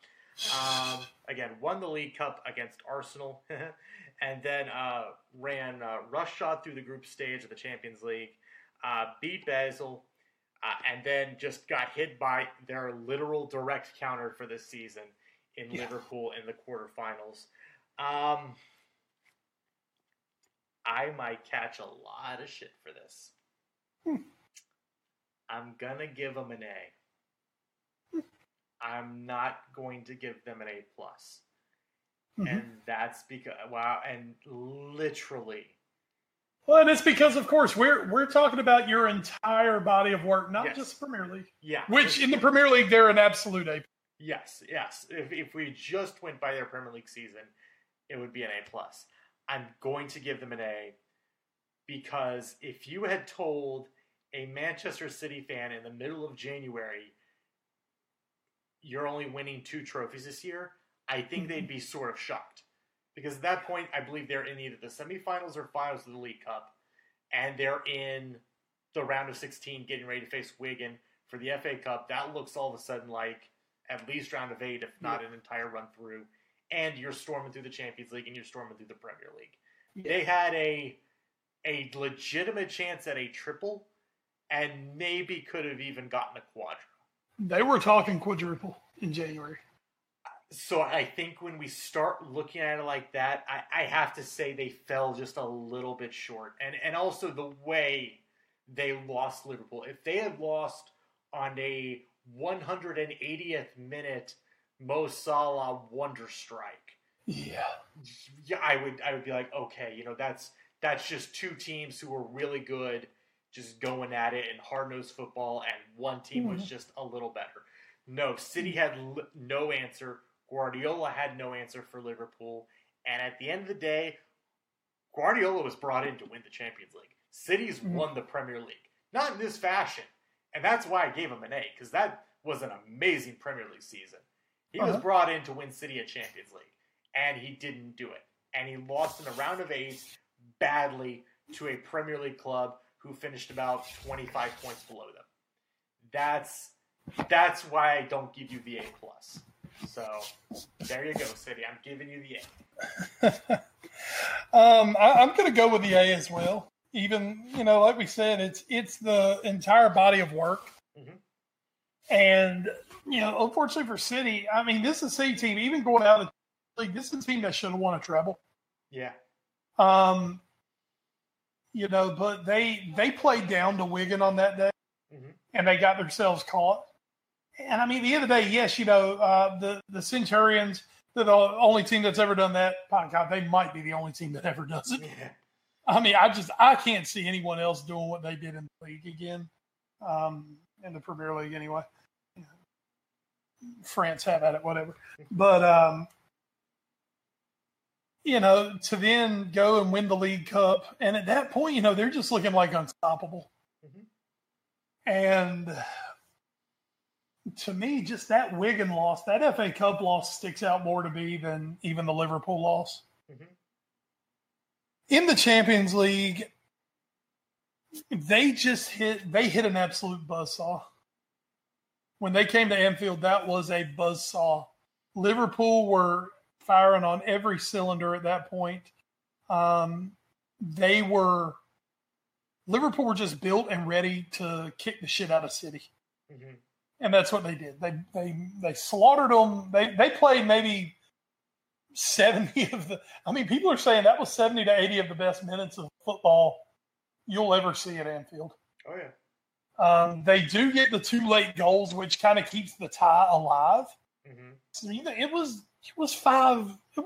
I mean, Liverpool were beating them Liverpool were beating them like a minnow. And they get the 2 late goals, and then they get the early goal back at the Etihad. But, after that, because you and I, we watched the match together. And I think you looked at me at halftime, and I looked at you and said, everything's fine. Don't worry, we're fine. And we were. I mean, it was one of those, Liverpool came out and just established themselves in the second half, and City had no answer.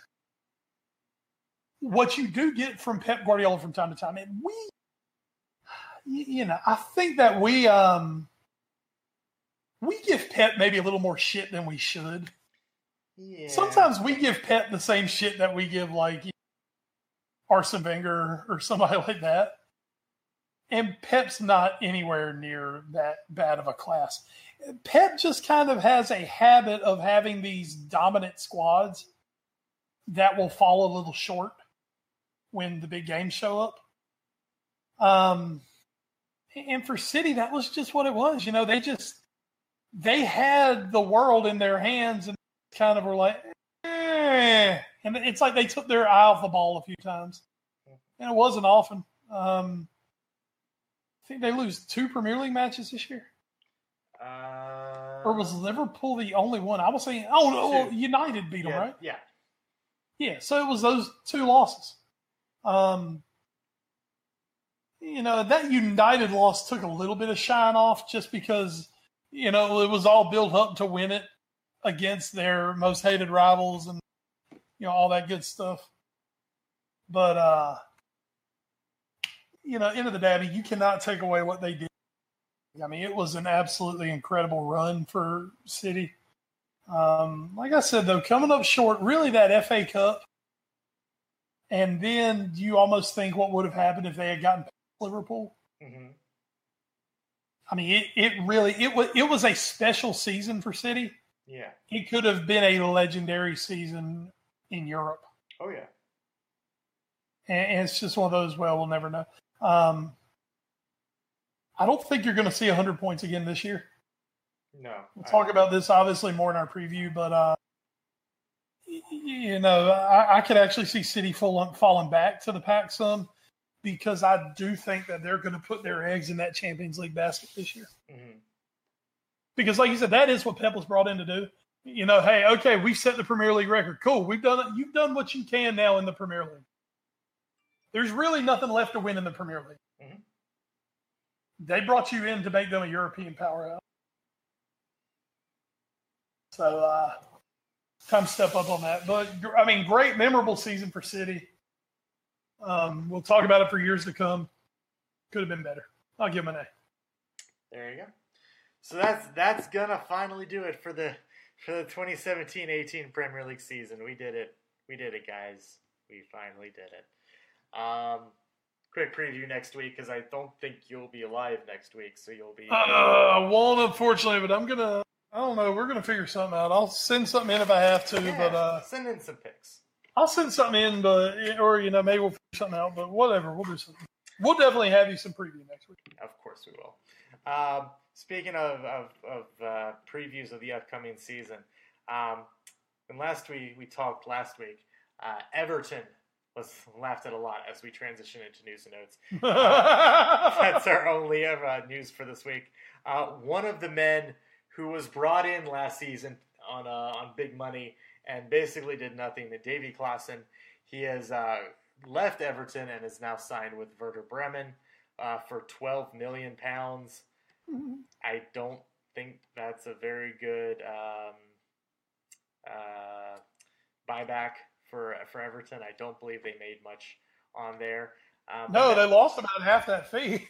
I do believe that hasn't apparently dissuaded them from spending more money, because they signed Lucas Digne from Barcelona on a 5-year contract. They finally signed somebody this summer. So we'll see. The Everton, no stranger from bringing in little-used Barcelona guys like Gerard Deulofeu. So we'll see. You want to know my favorite thing about Lucas Digne? And this is suddenly now making its round around Merseyside. What's that? With Liverpool fans getting just one more nice little jolt in. Lucas Digne, as many of our Europe players now, enjoys the tattoo parlor. Mm-hmm. And in big letters across his chest is tattooed the words, "You'll never walk alone." Oh, no. Oh, it's magnificent. You know Liverpool. Anything they do fan about that now, would we? Oh, no. We wouldn't point that out at every opportunity, would we? Of course not. You guys have way too much respect to do that. Yes, we have way too much love and empathy for our neighbors. Yeah. Oh, boy. Oh, boy. So, well, good for you, dude. Good for you. Everton. That is actually Everton. And that's news and notes for the week. Light week this week. Not actually that much transfer happening. Still waiting for that last week of transfers. That deadline will be next. And, of course, definitely no happening with Manchester United. Josie has bitched and moaned all week. Do you want to just talk about that a little bit? Yes, I do. That needs to be talked about, because that's been pretty much the biggest story of the last week. I didn't have it in news and notes because it's not like about an actual sign or anything. But please, you have been chomping at the bit all podcast. I'm just gonna let you have this time to talk about Josie. I think Josie's trying to get fired. Okay. I really do. I mean, okay, so here's the deal. Here's kind of where everything comes. Let's ignore the fact that Josie spent over $400 million on players since coming to United. Josie doesn't get any money, according to him.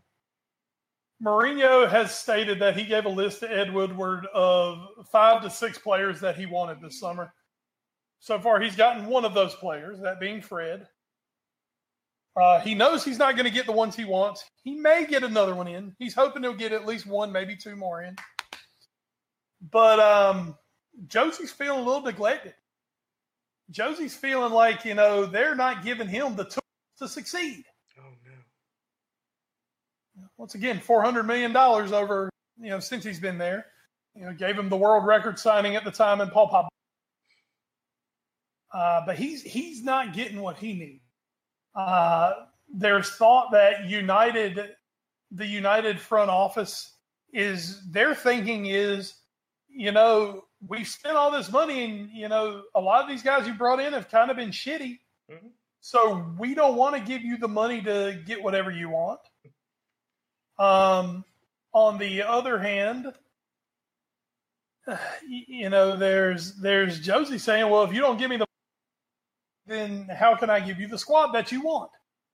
Fair enough. But, of course, Josie's taking it to the next level because he's Josie and went on an epic rant in the U.S. about how, you can't judge anything that he's got because his team's not there.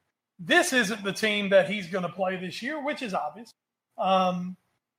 he had a lot of guys at the World Cup who went. But in the things he's saying, he has completely – I mean, if you're a young player for Jose Mourinho right now, what gives you any hope that you're ever going to play for Manchester United? Because your manager just completely chucked you under the bus. Yeah. He talked about how horrible a summer it's had to be because he doesn't have his main players. And he's had to work with these – he's Clint Eastwood, get off my damn lawn, kids. He's had to work with these damn kids, basically. And how can anyone do this to a manager of his stature? Josie has just gone off. Jurgen, he, of course, as soon as Jurgen Klopp signed Allison, that got Mourinho talking because, it gave him someone. Klopp had maybe the most epic mic drop. Yeah, I loved it. I literally laughed for about 2 minutes when I read it, where someone said, what's your ultimate goal for Jose Mourinho? He said, I just want to make Josie smile. And I absolutely, he said, I just want Josie to smile. So, but Mourinho's gone on this little warpath saying, you must put the pressure on Liverpool that they have to win this year because they spent money. And you do it to me when I spend money. And it's just, it's so damn eye-rolling what this guy does. There is obviously an issue with him and Paul Pogba. I think Pogba would leave tomorrow if given a couple of choices. But United, the club, they're not selling Paul Pogba. Why the hell would they? The guy just came off being a superstar at the World Cup. No, they're looking to cash in on Pogba. They're looking to make their money in advertising, in, all the corporate ways with Pogba. Why are they going to sell him right now? Why are they going to sell him when they don't know how much more they paid for him now than what they paid for him? They're not going to. And I mean, that's going to be a saga this year because I just don't think Mourinho is going to give Pogba the freedom that he wants. He wants him to defend. Pogba doesn't want to defend. This whole Martial issue. Oh my God, can you look like more of a petty asshole? And the thing is, you look at Liverpool, literally you look at the two teams that I'm watching play. As this was happening, two players, pretty much the exact same issue. Here's how it's handled differently. Martial's partner is having a child. Nathaniel Klein's partner is having a child. Martial says, I'd like to go home and see the birth of my child. Nathaniel Klein, Jurgen Klopp says, hey, you're going home to see your child be born. Now, he asked him, and Klopp's like, God, absolutely, yes. Get on the plane, go home now. We'll see you in France. Martial is now getting fined for not being back at camp. So, I mean, two different, and of course, both have played out in the media because it's preseason and everyone's looking at the story. Of course. So you've got literally two guys sitting here. One is telling, oh man, go home. Yeah, be with your wife, be with your new child, because that's what's the most important thing in life. And the other one's like, no, I need you here in America to play a game that means nothing. And you can just see your child some other time. I mean, the court of public opinion is quickly convicting Jose Mourinho. Mourinho is becoming more and more of a sourpuss by the day. He complains more by the day. He has been installed as the leading candidate to be fired first this year, which, I mean, that's usually an Alan Pardew or Sam Allardyce kind of thing. Mm-hmm.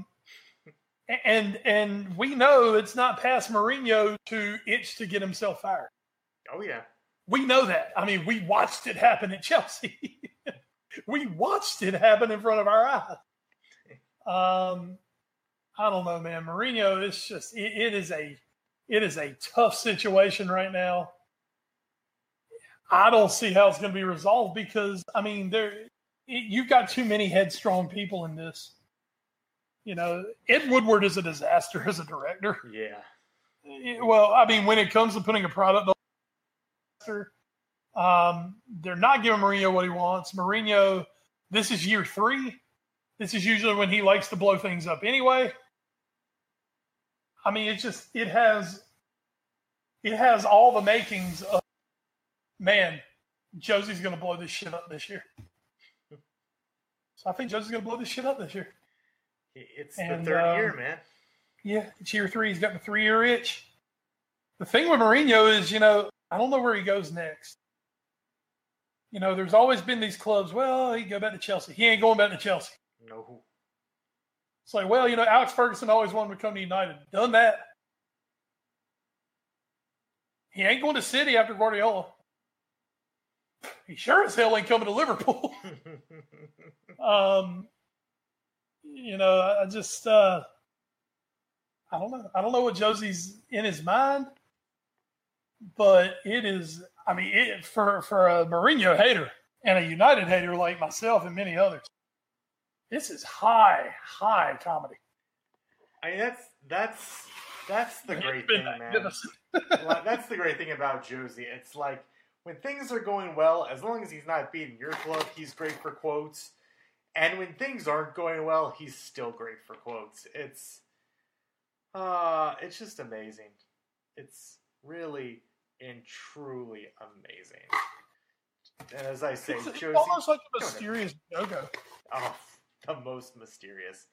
Don't ever change, Josie. I say it all the time. Don't ever change. That's going to bring us to the Watch 4, Wes. What are you watching in the week that was or the week that will be?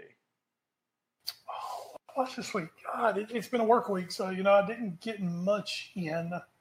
Mm-hmm. Trial and Error is back on NGSC this year. I heard that. I enjoy that show. I miss John Lithgow, but this year it's Kristen Chenoweth, who brings like her own brand of psychotic craziness to everything. And I've really enjoyed it this year again. I've enjoyed it. I'm caught up. It's 4 episodes in at this point, so I am caught up on that. It's been really fun. Not so much something I watch, but about entertainment. About my movie pass a little bit on here. How much I've been going to see the movies lately. I paid my $9.99 a month, and go see my movie once, and everything's cool. Mm-hmm. Apparently, everything's not cool. It's very not cool. They are basically dead. Yeah, I don't know how much longer I'm going to have my good old movie. I have thoroughly enjoyed it. But, the one I've been waiting to see was the new Mission Impossible. And apparently I can't go see that. Oh, no. I've still got a few movies. I can go see, I think, Skyscraper. A couple movies on there I can go see. But, it has not been a good week for Movie Pass. They took out a loan, and it's a fantastic like model when you think about it as a consumer. I just can't understand how the hell you make money on this thing. You don't. They're basically buying my movie ticket for me. I don't understand. I paid $10 a month. Last month I saw like 7 movies. Mm-hmm. Trust me, I would not have gone to see 7 movies if I didn't have the movie pass. But they paid for the tickets, and I paid them $10. So, if it's coming to an end, which it kind of sounds like it is, man, it's been a hell of a run. I wish I found this thing earlier. I wish I found a lot earlier, but that's kind of been something in the entertainment news this week. Oh yeah, has been that. So we'll see what the future of Movie Pass brings, but I need to try to see what I can see before they shut it down. So anyway, that was kind of my watch for this week: Trial and Error and future of Movie Pass. I did the Octopath Travelers last week, the Nintendo Switch game. I've been playing a new game this week a couple times, trying it out. It's a free-to-play game. It's called Paladins. It's like a knockoff Overwatch, which, by the way, congratulations to the London Spitfire for winning the first season of Overwatch, which was aired live on ESPN. So, your favorite channel. We esports now, baby. You can't escape it anymore. So that was, I do love and laugh. When it comes to esports, ESPN. When it comes to everything else, ESPN. Yeah. Oh, yeah. ESPN, leading the esports revolution. I do enjoy that about you. They did a really good job. I was impressed they actually put Overwatch on the main ESPN channel. It was great. I was actually traveling this past weekend when it was on, and I was in a hotel on Friday night, and I was the only one in the restaurant eating. And there was like 3 TVs with ESPN on, and nobody had bothered to change it. So no one realized. I got to watch anything else. I will say, the semifinals were also on They were on ESPN News, and one named producer Jackie and I were there 2 weeks ago when the semifinals were on. We were at Carolina Ale House here in Cary, North Carolina. We were having dinner one night, and the semifinals were on ESPN News. And so I very discreetly asked one of the waitresses, "Would you mind changing it to ESPN News?" They were like, "Yeah, sure, that should be fine." And so they put it on one of the big projectors. And about 10 minutes later, they changed it all back. Yeah. I was like, damn it. For a second there, we were esports. You flew too close to the sun. I did. Oh, man, it was great. But yeah, esports is really starting to be the thing. So anyway, I played Paladins. It's a knockoff Overwatch. It's all right, whatever. But I also played tonight before we came on because it's been sitting on my Nintendo Switch for about almost a month now. And I just haven't played it because I don't hate myself enough. I played the Fortnite, Wes. I finally tried it. I was like, all right, I got 20 minutes before we pod. Let's do it. I'm gonna try the Fortnite. I'm gonna see what. Ed, what's your username? The boys always look at friends. It's hybrid HYGHBRYD. Hybrid. Yeah, I don't remember anything that's you just fine. said. So that's fine. Yeah, that's a video game. Yeah. Good for you. Again, Epic Games. I can probably hit a driver to their offices from my apartment, but just whatever. So that's my watch for. I watched Fortnite. I played Fortnite. I might not ever actually play it again. So,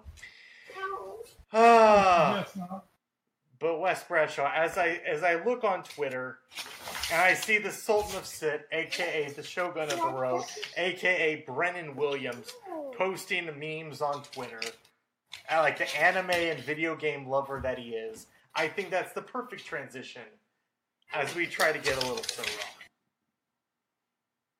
Oh my gracious, I'm about to get so raw on these dogs down here because they're suddenly wanting to be gigantic pains in the ass. Oh no. Anyway, Ed, Raw was decent this week. Had some good matches. Rollins, Drew McIntyre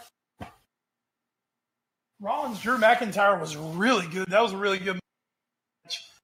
Jinder Mahal and Braun Strowman was a good match. Kind of building toward the SummerSlam theme for Strowman as he takes on Kevin Owens. We had some good stuff. But Ed, Raw was Brock Lesnar and Paul Heyman this week. And reading a magazine. Oh my gracious. The underlying theme of Raw was Lesnar showed up. And that was all he was going to do. He was just going to show up. Why is Brock Lesnar reading gigantic asses? Why? Why is that what the internet's telling me he did? I don't think, no, he was reading like hunting magazines. Just go on the internet. There's a lot of photoshops of different magazines Brock Lesnar read. Exactly. He was reading hunting magazines. Anyway. Gigantic asses. Brock Lesnar, this is WWE's latest attempt, of course, to get Roman Reigns over. Because that's what everything apparently is for, is just to get Reigns over. They are almost succeeding right now with turning people to Roman away from Lesnar. Brock Lesnar, it's been building up. People are pissed because he never shows up to Raw. Yeah. And is the champion and never shuts up. Or, I'm sorry, never shows up. Never shuts up is the child behind me who won't be quiet. Even though she should have been in bed an hour ago. Anyway. So Lesnar finally shows up. After being, advertised, he finally shows up this week. But then he says that, he's not going to bother going out. He showed up. That was all he actually had to do. He's not going to bother going out and having to deal with the crowd. Mm-hmm. Well, Paul Heyman's like, well, hey, Brock, whatever, man. You're the man. Paul Heyman had already cut a promo. He and Reigns had a good start Raw. So, Paul's like, hey, whatever. You're the champ, man. You do you. But then Kurt Angle gets hold of Paul, and this kind of goes on throughout the show, and he says, look, here's the deal. If your client doesn't come out to the ring tonight, your contract is going to be terminated with WWE. Oh, no. So basically, Paul Heyman's going to lose his job if Brock doesn't come out. So then the night kind of turns into little segments of Paul trying to get Brock Lesnar to go to the ring without telling him that, I'm going to get fired if this doesn't happen. So finally, the last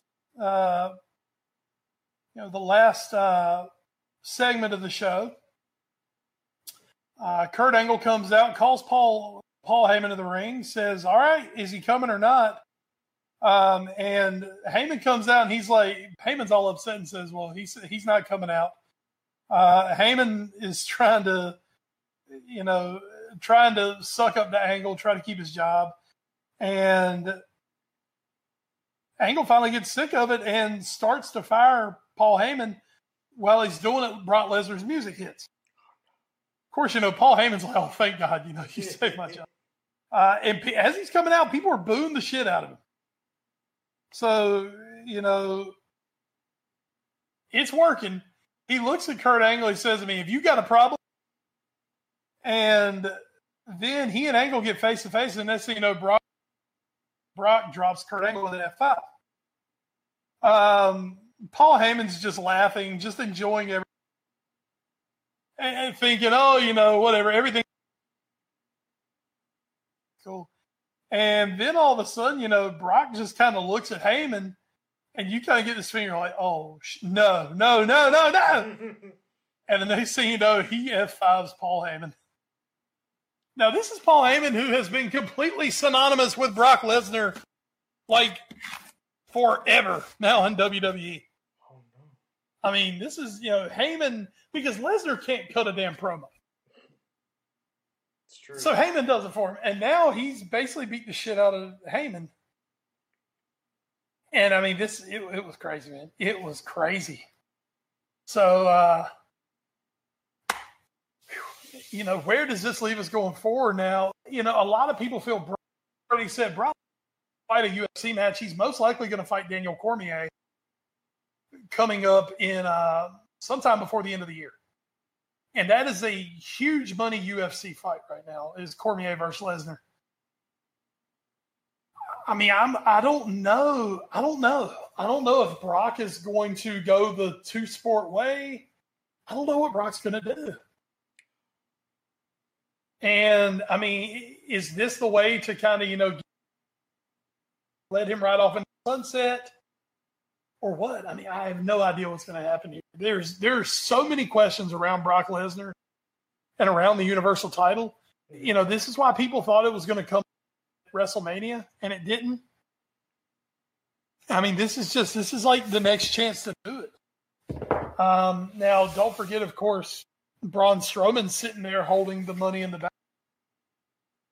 briefcase. And Braun Strowman's obviously the most dangerous guy in WWE. Yeah. But I mean, there's so many questions around this, and this is a turn. It seems like this is the time for him to lose it. Now, the thing is, then if he loses it to Reigns, people are going to be happy it's off him, but people are going to be pissed that Reigns has it. Yeah. So, I don't know, man. I really don't know. I don't know where they're going with it, what's going to happen here. So at least, they've got that going where it's not predictable. SmackDown, I'm not going to lie, I haven't had a chance to watch SmackDown yet. It was a work week for me at night. I do know that they've turned the women's title match into a triple threat match. Charlotte Flair's back. Ooh. She's been added to the women's title match, so it's a triple threat now. Other than that, man, I really don't know what happened. So I still plan to watch it. I just haven't got to it yet. I'm sorry about that, everybody. But Raw, I thought Raw wasn't up this week. Good. And I heard SmackDown was good. So, hopefully they're getting this ramp up for SummerSlam, where we're still pushing Dean Ambrose just to come back. So, anyway, that was so Raw for the week. Let's just see what the heck happens. It's a lot going on. It's a lot of storylines. Don't fuck it up, WWE. Don't fuck it up. If anybody can do it. It's Josie Mourinho. So as we end this episode of the podcast, want to give one more shout to everybody. NGSC Sports, they're presenting this. NGSC Sports, We Never Stop. You can find them on Twitter as a collective. You can also find us on Twitter. We are at AFA Pod. Wes, you are? Well, I'm at West Bradshaw 21. I am at Edward Green. You can also find us on Facebook, Instagram, and YouTube via our parent show, The All New Sports Show. You can also you can also email us that address, allnewsportsshow@gmail.com. Thanks to our podcast providers, including Podbean.com, Stitcher, Spreaker, iHeartRadio, the TuneIn Radio app, Google Play Music, and the iTunes Music Store. So we will be back next week. Wes will be plausibly live with his picks for the Premier League season coming up. I will have my picks for the Premier League season coming up, and then football's back. Such a long, boring summer without it. Seriously, I've been dying from lack of football. Oh, man. So that's scheduled for going forward. And then, of course, the week after that, we'll be back together to recap the first week of football that takes place that weekend. Again, it will get started on Friday, next Friday, with Leicester versus Manchester United. Friday night football, baby. But that's next week. That's going to do it for the end of this week's episode. But before we get out of here, Wes, is there anything else you'd like to mention? Two quick things I just want to throw in. Obviously, extremely early preliminary stages. Mm-hmm. The England FA is looking to make a bid to host the 2030 World Cup. It's coming home, Wes. Oh, my gosh. That'd be awesome. That would be great. If we had USA and England in battle. Oh, wow. Those would be great. So since that would be so great, I'm sure it won't happen. The other thing, just we talk about the football being back. College football's coming quick, folks. August means college football starting. End of the month we're going to have it, and it just wouldn't be a day without a controversy and a scandal at the Ohio State University. Ed Green. Take no pleasure in it. Oh, God. Yeah. You think I take pleasure in Mourinho having shit? Oh, God. Urban Meyer is basically a college football version of Mourinho to me. So, apparent cover-up of domestic violence on his staff. Yeah, that's pretty Jesus. He has been placed on. This is the greatest thing ever. I've somehow got to get a job that will give me paid administrative leave. Mm-hmm. When West fucks up and gets suspended from his job, you know what? He don't get no check from it. Yeah. He don't get no money. Urban Meyer can still sit back and collect his millions of dollars he gets a year, while being on paid administrative leave. Yeah. But not what Ohio State wanted, especially at the beginning of August, with the season right around the corner. They're primed to have a big season themselves. Couldn't have been a nicer bunch of guys, but. Yeah, I can't say Urban Meyer. So I'm, Mourinho's got me giving the giggles, and now Urban Meyer's got me getting the giggles. Good job, Urban. Good job. And the Red Sox are still the best team in baseball. Hell yeah, they are. Hells yeah, we are. Mookie Betts taking them to the chip. All right. Mookie! So that's going to do it for the Foreign Affair Podcast, episode 221. From A Call in Crime, West Bradshaw, I'm Edward Green. Thank you so much for joining us. We will catch you guys again next week. And until then, stay safe. And enjoy this brief week with no football. Because from here on out, it's all football all the time, except for the international break. And good night, Evian, France. Home of Liverpool's French camp. Makes me thirsty. You guys are getting to see Evian. It's like Evian, like the water. I guess that's where it's from. I would imagine so. I mean, I would guess. What sells better in America than French wine? It just Sounds